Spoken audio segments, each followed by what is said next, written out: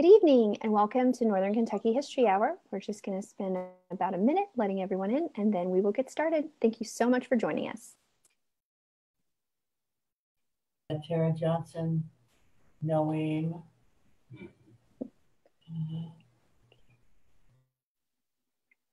Okay. Again, welcome to those of you just joining us for Northern Kentucky History Hour. My name is Tara Johnson-Noem, and we will be getting started in just one moment with tonight's guests.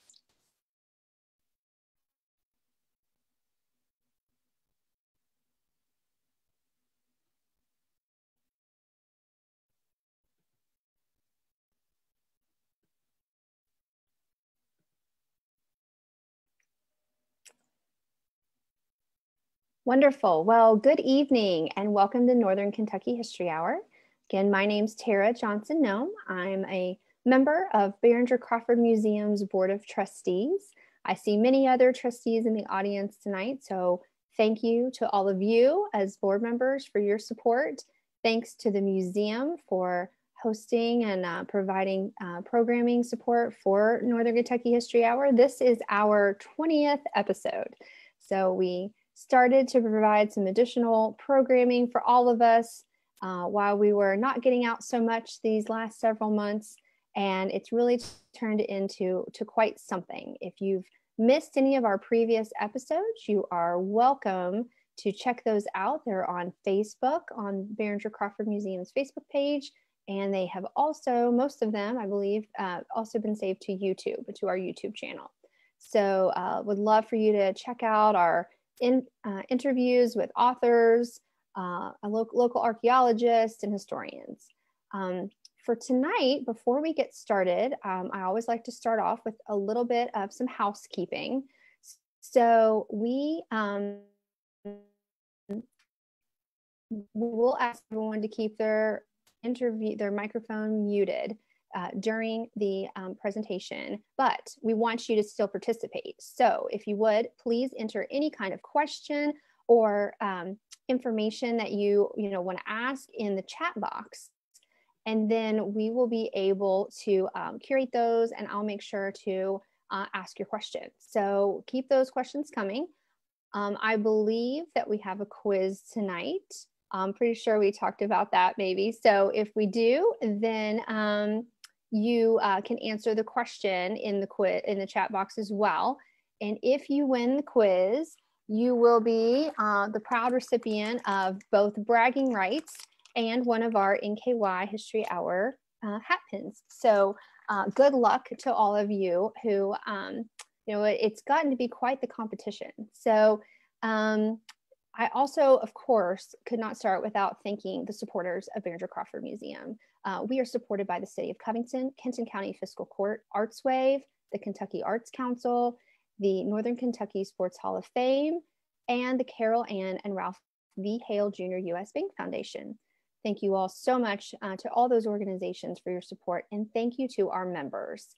Many of you I know on the call tonight are already members, but if you're not quite a member yet, but you've been thinking about it, you can go to bcmuseum.org and find out more. Okay, well, thanks again for joining us. I am so proud to have with us tonight Kathy Merchant. She stepped down in 2015 as president and CEO of the Greater Cincinnati Foundation after 18 years of service and leadership to the community. But she has been very busy since then.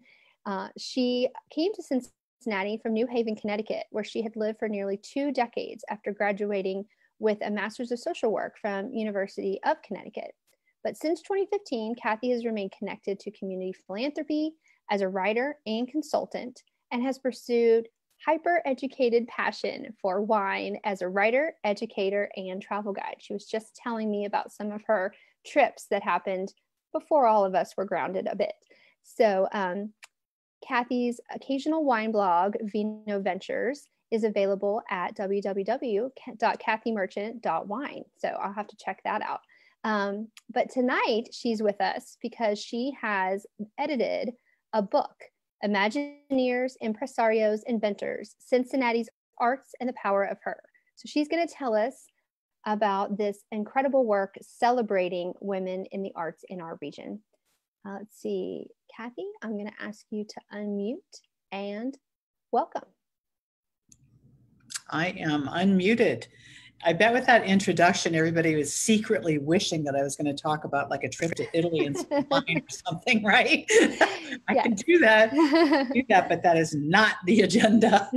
So thank you very much for inviting me to do this. This book that I'm going to talk with you about tonight was a definite labor of love, and the story of origin starts 2 years ago, actually in Connecticut, when I was visiting a friend, and happened upon this very interesting book called Artists Next Door.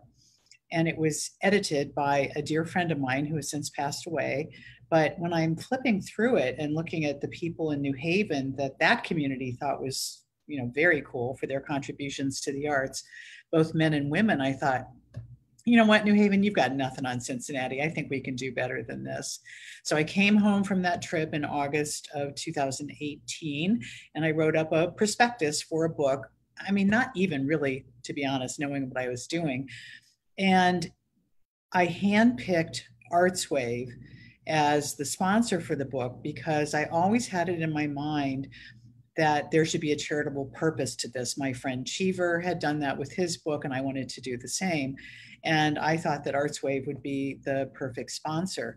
So it took me a little bit to get on their calendar. They're busy people, but on my visit to CEO Alicia Kintner, I presented the book prospectus, and after about 2 minutes, she basically told me to be quiet and said, if you'll do the book just about women, I'm in. And I thought, okay, that sounds really exciting. Sure, I'd love to do that. And the reason for that was that unbeknownst to me, ArtsWave had already been planning in the early stage an initiative that came to be called The Power of Her, which was really borrowing the spotlight of the centennial celebration of women's suffrage and the passage of the 19th Amendment, but to shine a light as well on other leadership that was inspired and inspiring during that time. So with that notion in mind, I just want to explain a little bit of the process because there are some fairly important and maybe unique aspects about that. First, we commissioned sort of a public nomination process because we thought, we know a lot of people, but we don't know everybody. So when the results of that came in, and by the way, just as an anecdote, we had thought, well, we'll just do 100 women. That'll be nice with the 100th anniversary of women's suffrage. We'll pick 100 women. Well, with like basically no effort, our community named well more than 200 women. And we thought, this is a technical term, oh crap, now what do we do? So in reviewing the list, we went, okay, it's a really robust list, but we feel like some things are missing. And what we're missing were some of the older legacy people that maybe folks don't know about or don't remember as fresh in their minds as they do current artists. And then the newer, younger generation that has really come alive in the 21st century in a variety of art forms, they were kind of overlooked. And then the list was not terribly diverse in an ethnic and racial sense. So we asked, I should say, the Cincinnati Art Museum and the Cincinnati Museum Center, and I would like to thank them for their extra research effort to identify who those women would be. Well, then we were way over 200 people. So then we had to come up with some very discerning criteria to whittle that list down, knowing that it was going to be not fun and complicated to do that. And once we had finally narrowed that down, we still almost had 200 people. So Alicia says to me, Kathy, we just, this just has to be like organic, just figure it out. I'm like, okay, well, what do you mean by that? She didn't know, I didn't either. But eventually what came out of that was the following. We realized that from a period of 1854 until 2017, that in our region, 35 arts organizations had been birthed and that they were all still in business. So that was the biggest aha from the entire process, that if you don't look at it in a certain way, you just don't realize what a treasure you have. We know we have a treasure. We think we're amazing in this region. We are amazing in this region, but that little data point was pretty spectacular. By the time we got that all figured out and decided how we would fit all of that information into a book without making it so big you couldn't lift it, we narrowed the official women who were profiled to 120. So there are 120 stories in the book. And then we were able to add to that the names of women, mostly in history, who were collaborators to get organizations started. So let me just give you one example. The Art Academy of Cincinnati is really one of the very first arts organizations that got started in 1854, a group of women, the leader of whom was in her 50s at the time, which I think is very cool, had moved here with her second husband from Philadelphia, where she had also tried to start an art school and was teaching art classes. So it took about another 12 years or so before, I think it was 59 or 69, do the math. They just had their 150th anniversary last year.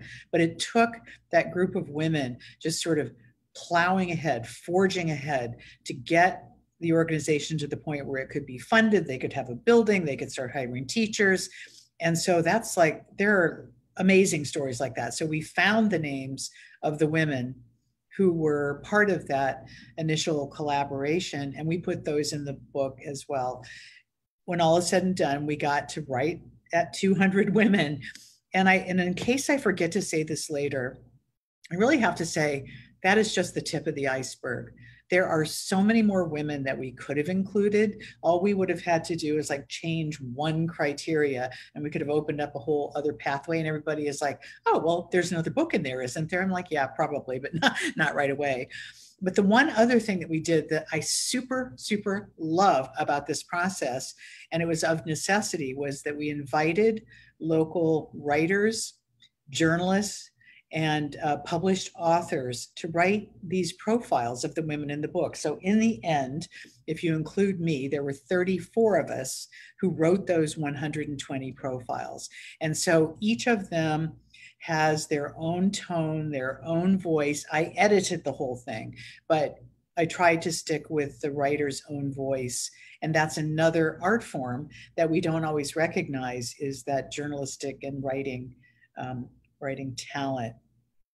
So that took us all of 2019 to get those decisions made, to get the profiles written, to get the book designed, to get it printed. And then COVID hit, so we couldn't get our books here in Cincinnati. They were sitting on a loading dock in China for quite some time, but they finally arrived in July. And here is the beautiful book. The publisher is Orange Fraser, if you know it, Orange Fraser Press. It is a woman-owned publishing house in Wilmington, Ohio. And I loved working with them. They are so fantastic. If you pick up any book by an artist in this community, chances are way better than 80% that this was the publisher. Their design skills are just extraordinary. So now that I've laid the ground of kind of how we got to this point, I want to talk a little bit about some of the big messages, and then I want to dive into the stories, the wonderful stories about 5 women from Northern Kentucky. And along the way, I want to identify their links to the Behringer-Crawford Museum, because they exist. Everything is linked ultimately. So there are really 5 big messages about all the women in the book. Pick an age, pick an era, pick an art form. You'll find these 5 nuggets. I've already mentioned one of them, and that is collaboration. They say, the big they in the sky, say that women are actually better collaborators than men. I don't know that I believe that's true, but there is evidence of a lot of it in our art forms. None of these organizations would have come to pass if it weren't for the collaboration among the women who had a mission and a vision that they shared and were willing to work hard over a long period of time to make things happen. All of the organizations had a leader but they also had many leaders. So there were a few women who were, I mean, you can find their fingerprints on almost everything that is part of our regional asset base, whether it's the opera, which celebrated its 100th anniversary this year, or the Taft Museum, or, oh my God, I'm having a brain fart. Our music celebration, the May Festival. I'm sorry, that was not going to come. So there are a few women who just like Mary Emery from Marymount, and you know, both of the Tafts, Anna Sinton Taft and her sister-in-law as well. I mean, they were working on everything together. And of course, they had some money in their own families, and they had access to power and to privilege and to money from their husbands and their families.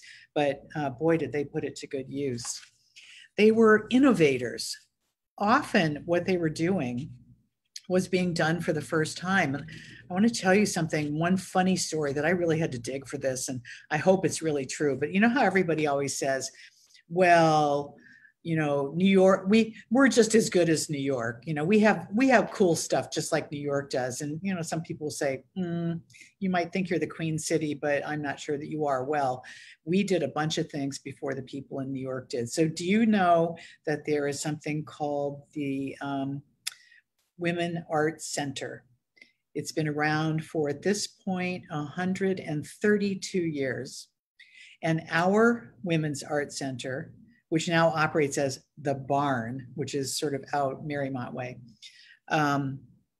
was founded before the one in New York. And they claim even on their website that they were first. I went over and over and over the startup data points. Nope.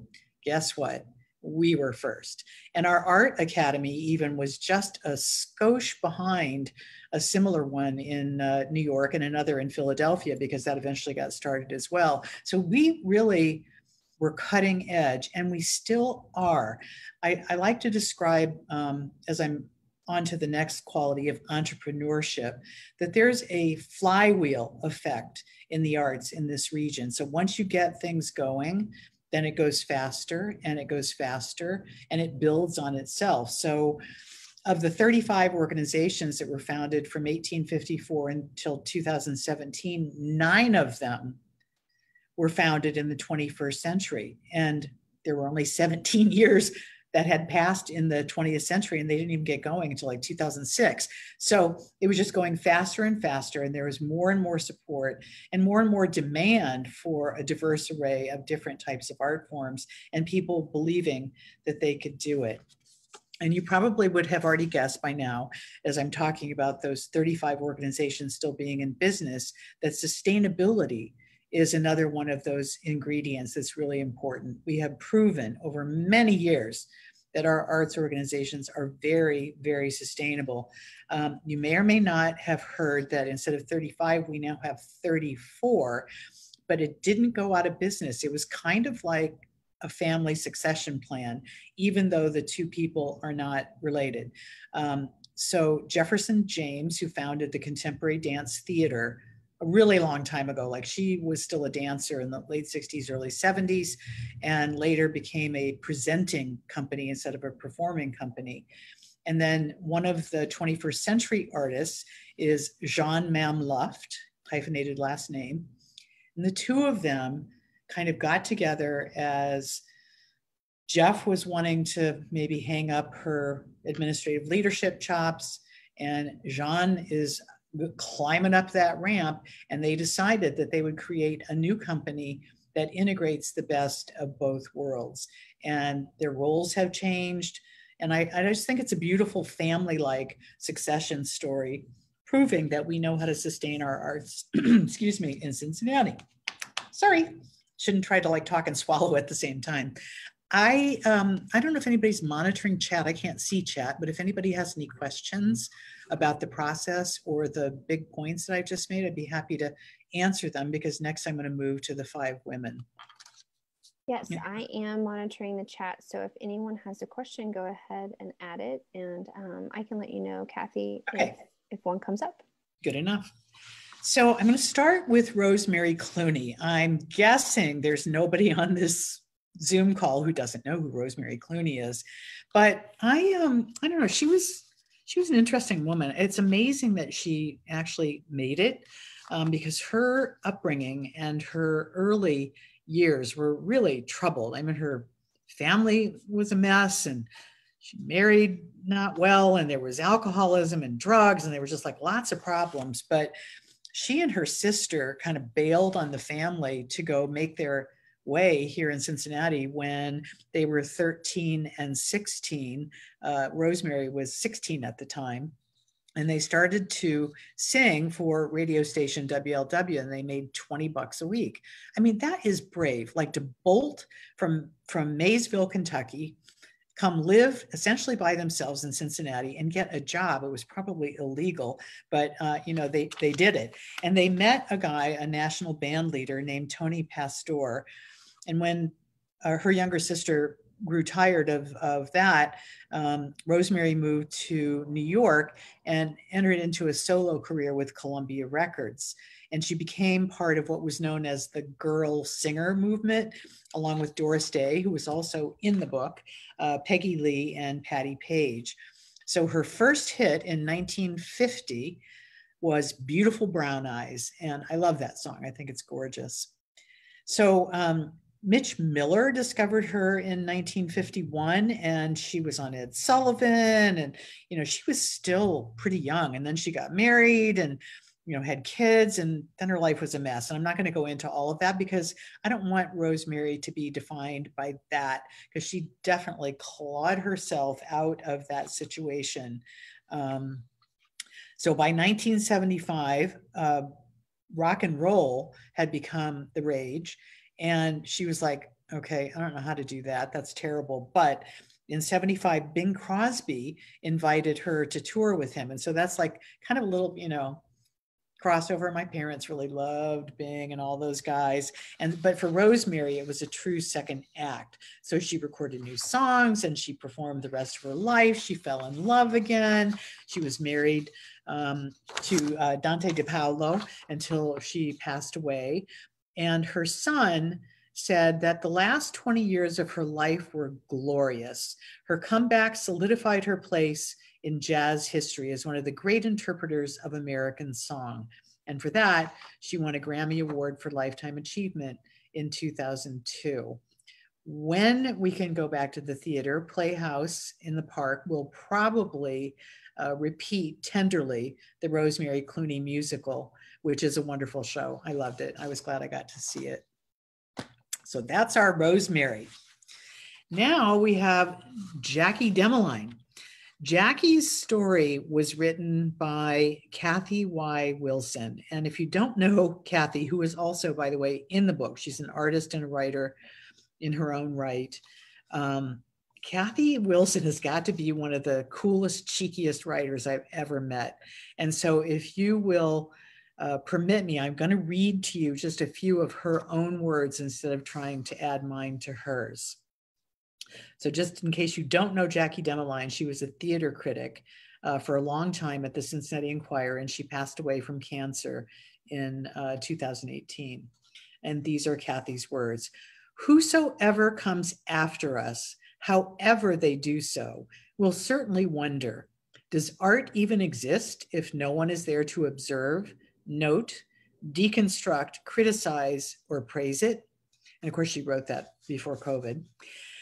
Jackie's reporter's notepad was never fully visible, but always certainly there, perhaps expertly balanced on a knee, her pen poised and slightly elevated like the conductor's baton it was. When the lights went down, so did the tip of her pen, like the stylus on a thrilling, new, and difficult record album. Jackie is largely credited by producing directors with nurturing and furthering Cincinnati's nascent mid-1990s theater community. But even in the absence of her physical being, her name and what it meant to us is still wholly recognizable. I kind of wish Jackie were still alive so she could hear that written about her. It's probably cooler than her eulogy was. So that's Jackie, and that's Kathy Wilson, the writer. Now I'm going to shift to Arlene Snyder-Gibeau. And this is a story about the Covington Public Library, which is now known for short as the Carnegie. So you probably know that the building itself was built as a library in 1904, and it was placed on the Register of Historic Places in 1971. But people were kind of over that architectural preservation at that time, and it's very sad. Lots of them were lost, the public libraries that were built by Carnegie. But by the winter of 1974, the building in Covington needed extreme repair and renovation, and the city of Covington just did not have the money to bring that building back to life. And then you know what happens next. People pitch a proposal to tear the thing down. That's what always happens. Well, somebody needs to swoop in, and a group of residents in Covington did just that. They formed the Northern Kentucky Arts Council, and by 1983, so about 9 years later, they had kept the vision alive for that whole time. So there you go, there's that sustainability and innovation and leadership. And they hired Arlene to work for next to nothing. And she mounted cutting edge shows on a shoestring. There's a couple of photos of her that I came across in the Kenton County Library, which, by the way, if you ever need photos, your Kenton County Library is like the bomb. I love that place. I found so many great treasures there. But anyway, so early in her, so there were pictures of her like cutting costumes and, putting up posters and doing all that kind of stuff. So in 1985, the Fine Arts Fund, which is now called ArtsWave, launched the very first Northern Kentucky fund drive. So that's not all that long ago, which is kind of interesting. And that really kind of got things going, adding to that a large bequest that helped excavate and revitalize the old theater, which had been dormant. Even though they got the rest of the building going, that beautiful theater was dark for all that time. So in honor of her leadership, Arlene received the 1992 Post Corbett Award. And I think the rest is history. The Carnegie seems to be doing pretty well. I think that's all I wanted to say about that. Love the Carnegie. It's a beautiful facility, and they mount wonderful shows and have great productions there. The next person I want to talk about is Angela Williamson. She is the founding arts administrator for the Kentucky Symphony Orchestra, a position that she's held for 24 years. So she actually had a degree, two of them, one in music and one in accounting. And she went on to get a master's degree here in Cincinnati, even though she was from Florida. But the Kentucky Symphony needed someone to take on an administrative leader. I don't remember the exact year that the orchestra itself was founded. I don't think I have that in here. But they changed names a couple of times. And so Angela was hired and said this about her role in the organization. Consistency in leadership is vital, especially in smaller organizations, and arts organizations' greatest assets are its people. Well, one of those people was her now husband. So J.R. Cassidy was the founder and the music director for the Kentucky Symphony, and they've been married all of that time. So she mentions a couple of people as she was being interviewed for her profile, one of whom is Lori Risch. She wanted to credit Lori, as well as several other people who had really helped her in her career and in her leadership venture. And then finally, I want to mention Margaretta Baker Hunt. I actually wrote this one because I was just intrigued to figure out who is she? I mean, I heard about the museum for a long time. And if I do say so myself, I really like my opening line because I am a philanthropist or a leader of one at heart. Margaretta Baker Hunt could give lessons on how to turn grief into generosity. So in a period of about 6 years, and this was a long time ago, so 1888 to 1894, Baker Hunt first lost her only child to spinal meningitis, and then in quick succession, her mother, her husband, and her father passed away. And she could have just drowned in that grief, but she didn't. Covington was her adopted community. There's a very cool history that, again, goes back to Philadelphia, which is kind of fun that Cincinnati has all these ties to Philadelphia, which I learned about. And her father discovered Cincinnati when he and a business partner, a future business partner, were looking for a lively city to launch a lamp and candle shop, which they did here. So Margaretta Baker married Dr. William Hunt, who was from Covington. And there are some Scudders involved. So Scudder is like a whole other, family tree that we could spend some time on. But Margaretta's niece, Kate Scudder, who was a bit of a globetrotter, lived with her, and the two women became super involved in community activities. They would host anything. They would host the Covington Art Club, the Covington Culture Club, the Linden Grove Cemetery and Memorial Association. They came kind of the hub of Covington.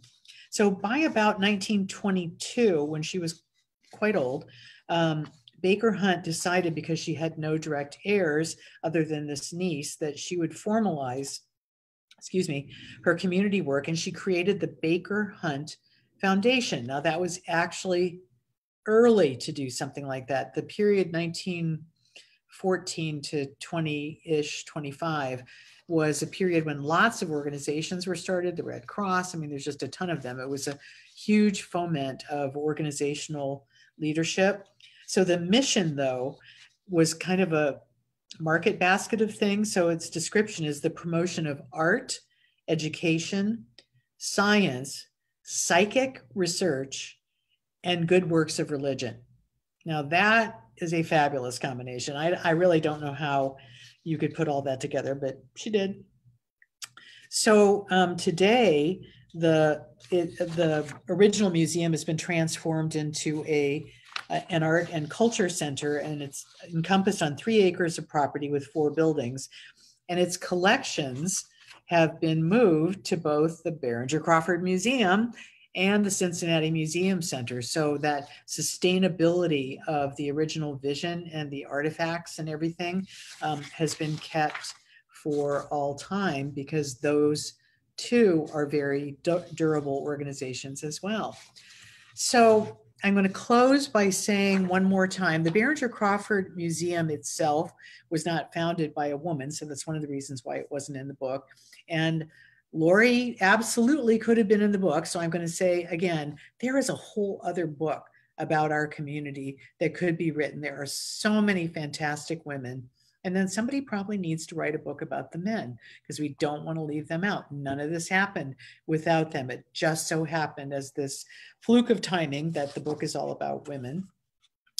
And I want to mention that the book is for sale by ArtsWave. All proceeds benefit ArtsWave. And Christmas is coming, Hanukkah is coming. So you want to make sure that you buy this book for everybody that you know.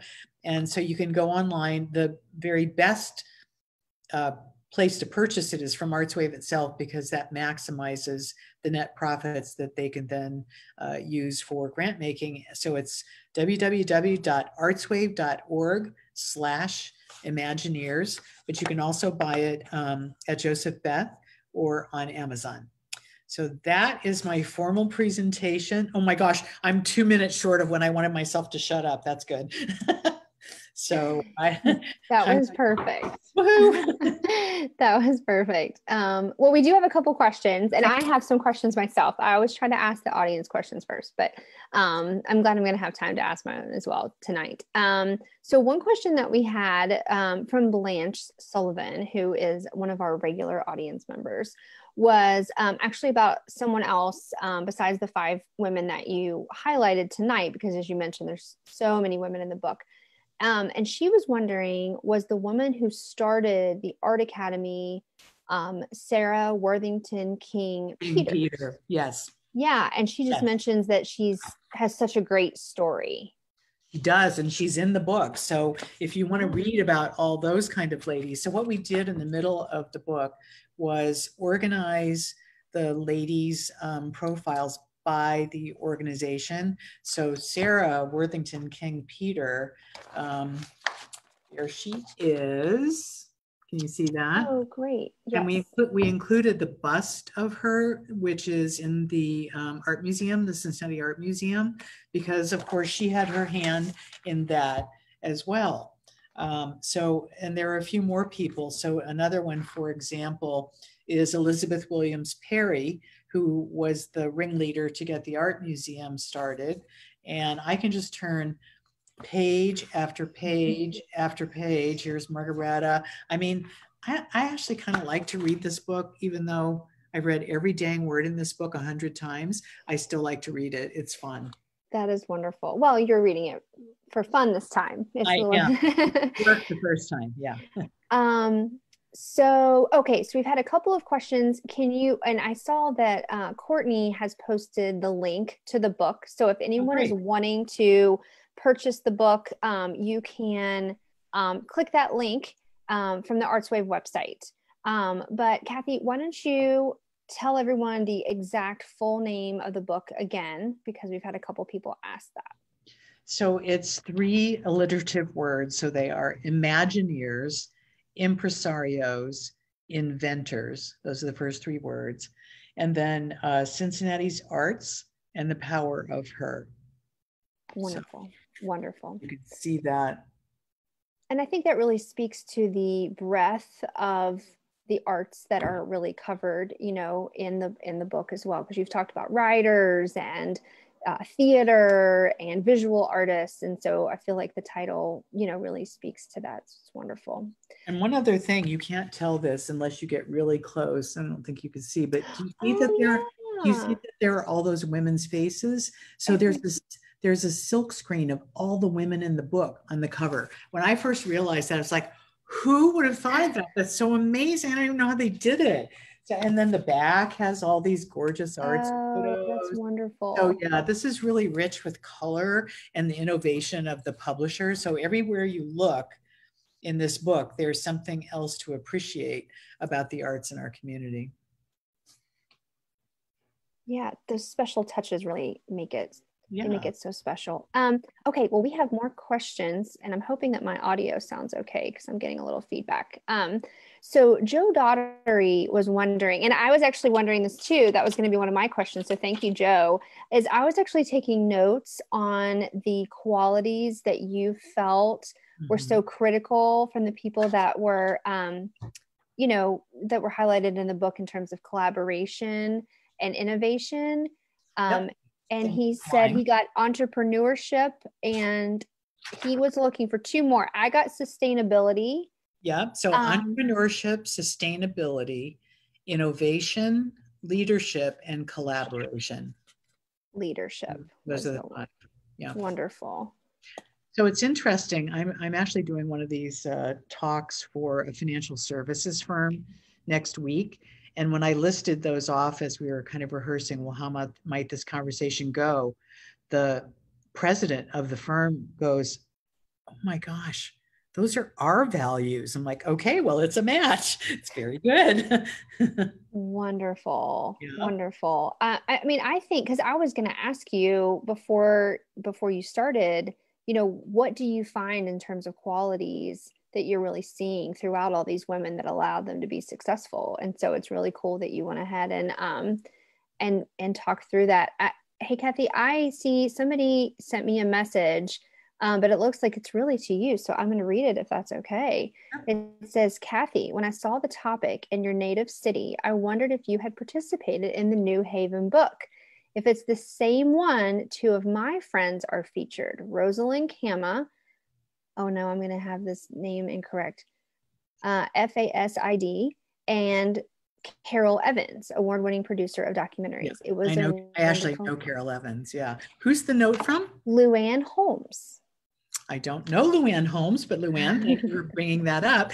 No, I did not work on that book. So Cheever Tyler, who's a very good friend of mine, I actually just saw his wife on Friday and presented her with a book. I mentioned Cheever's name in the book because I totally got the idea from him. But he put that book together in 2005, at which point I had already moved here to Cincinnati. And I didn't know about it until I just randomly, literally walked by the book on the tabletop at a friend's house and picked it up and went, well, Cheever, that's pretty cool. And then I kept going and went, oh no, it's not that cool. Cincinnati's cooler. We can do this. That's wonderful. That's wonderful. Okay, hold on. I had a couple of other, well, I want to switch gears for just a second because I'm curious. You mentioned that you're, giving another talk about the book to another group, but in all of the work that you do, and now you've made this incredible product, and here we are meeting virtually, right? And it's just not necessarily what any of us would have ever, planned. And I'm just curious from your standpoint, as we think about, say, the museum or other arts organizations, what are you seeing that's innovative? Like, what's getting you excited about what people are trying to do right now to try to, continue the arts and continue programming? I'm not sure I have the full picture of that, but I can tell you that that ArtsWave has actually been doing a lot of work to collect information to answer that very question. I mean, they're kind of monitoring it, and I have a couple of things that I've seen and I know about, but they're really trying to figure out, are there any gems in there that, this one's figured out that can be shared with others? So Playhouse in the Park, for example, is something that I really enjoy a lot personally. So they have actually, to the extent that they have videos of their performances, they're showing those on their, well, it's not on their website. I actually get notified of that in an email. So every week, just so they stay connected with people who are subscribers, because we cannot go there and it's devastating. Yeah. They give an update on what they're doing. They're actually in the middle of a capital campaign to, build a new building. I mean, it's the worst of all possible times for arts organizations. And so anything that they can do to keep themselves in front of you and engage you in a fun way, which there aren't many options. I just encourage you to be as supportive as you can, both financially and then just to pay attention to what comes your way in your inbox or over the internet. But you might ask someone from ArtsWave to actually do a presentation for you so they could talk a little bit more in depth and more broadly about what's happening in our arts community. Yeah, that sounds like a great idea. And I have a feeling there's a couple of people from ArtsWave on in our audience today, so we'll have to get in touch with them. I know they've been very supportive of the museum in this time, that's for sure. Okay, so back to some questions about the amazing artists and ladies that you have highlighted for us tonight. We have another question from Andrew, and he was wondering, was Baker Hunt considered a progressive for the work that she did, with the museum and her cultural center? I don't know how to answer this. I think there may have been equal numbers of people who thought she was weird because of her little psychic religion bent as who thought she was progressive. So I'm not sure how that actually shook out. I certainly think she was progressive in starting that foundation so early on. I mean, people hardly even knew the name foundation, the Carnegie Foundation, the Ford Foundation, all the big ones that you know today, they didn't exist in 1922. So there were other nonprofit organizations, but they didn't use the word foundation. So in that regard, and I forget this part of the story, I didn't write it in the profile. She had a cousin in New England somewhere, which is where her family came from originally, who got onto the idea of a house museum, like using your home as a museum. And so she copied her cousin on that. So that was unique in our region. There was no one else who was doing that. The Taft Museum of Art, the Tafts were still living in that house at the time. So it didn't become, so ArtsWave was founded in 1927. I hope I'm right about that. I'm close to right about that, if not on 100%. But the Taft Museum of Art did not become so until after, the Tafts were done living there. So yeah, I think from that standpoint, she was progressive, but thought to be a bit odd. That's fair. Fair. Well, thank you for diving into her story just a little bit more. And all of these have been just absolutely incredible. I'm going to look really quickly and make sure that we didn't miss anything from our Facebook audience. We are streaming this live to Facebook, which is great because then it's just captured and you guys can log in anytime you like and watch these. So we have wow. Okay, actually quite a few people watching right now. So, and that have been. So thank you to all of you. Now, Kathy, we had talked about maybe doing a quiz. Yes. And it occurs to me that we have not done it yet. So I think that, the audience, I think, is ready. So if you don't mind sharing the question, and then I'll watch the chat and we'll see if anybody can get the right answer. How does that sound? All righty. And no cheating with Mr. Google. Yes, absolutely right. All right. So here's the question. What is the name of the 1951 song that propelled Rosemary Clooney to fame? Great. I feel like we should have somebody who knows the answer to this one. Oh my goodness. Okay. Let's see. We've got two different answers so far. Joe is correct. Okay. It looks like, oh, now there's more. Actually, looks like Luann beat Joe with the same answer like seconds before. I don't see Luann on my screen, so you'll have to monitor that. Oh, she sent it privately just to me. That's why I see. Okay. So, well, I tell you what, since we have a tie, I feel like that's a tie.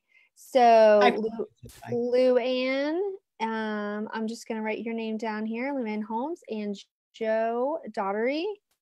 Congrats. You guys are the official winners of the quiz tonight. And I'm a little behind. Sorry, everybody, for mailing out the buttons. But I will try to get those to you guys as soon as I can.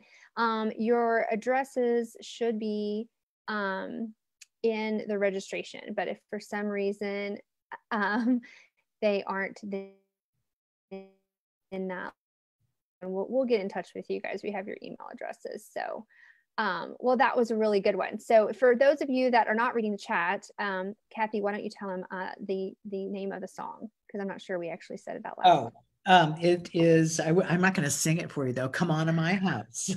Awesome. Okay, perfect. You can sing if you like. No, I mean, I can't sing. I will not be. I'm not going. Wonderful.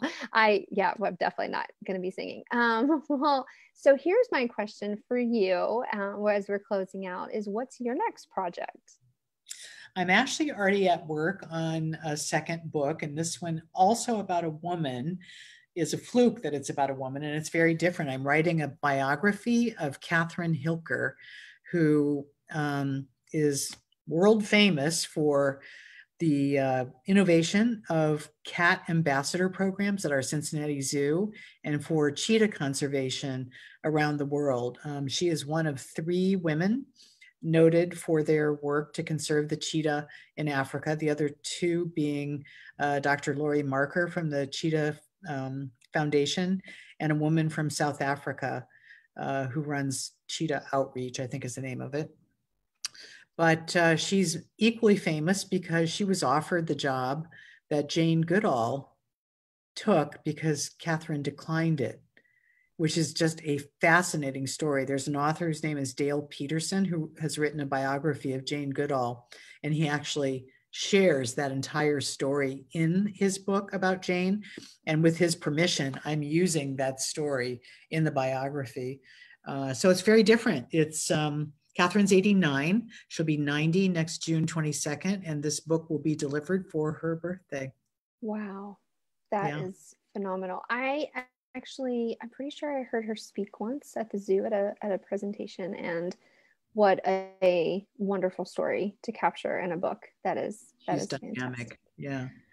Wonderful. Well, I am so grateful that you joined us tonight. I'm very, very thankful for your participation and just for your don't know, spirit to have just a very fun conversation about some really amazing women in our community. And thank you for tying them to Behringer-Crawford Museum. We really appreciate that. Absolutely. Very much so. I do want to say a couple of things before we let everyone go. Again, thank you to our supporters and our members. Thanks to the whole museum staff for making this happen. And I do want to also let everybody know what we're doing next week. So we have a little bit of a different format for next week. So we are going to be partnering with the Northern Kentucky Forum. And the Northern Kentucky Forum is a partnership of the Northern Kentucky University Scripps Howard Center for Civic Engagement, led by Mark Nykirk. And I saw him on here earlier. I'm not sure if he's still with us. But Mark has been leading the forum for many years now, and he has partnered with all of the local libraries. And so they do a series of events on, current events and different things. But the next conversation will be next Wednesday. And to all of our regular participants, we'll get out the link to you all. But I will not be your host. You will be entertained and educated about the creation of racial constructs. So basically let me pull this up again. It's called Mourning the Creation of Racial Categories. So it's all about basically exactly what it sounds like. So the idea of race being something that, has been invented really, and how it's happened. And I think there's some ties to Northern Kentucky in there, but really kind of a global issue. So we hope you enjoy that presentation, and we will be back with you the following week for an interesting topic about Northern Kentucky history, and we'll get all the info to you all soon. So in the meantime, Kathy, good luck on your next book. Can't wait to read it. And to all of you, I hope you have a great night. Good night, everybody. Good night. Thank you. Take care.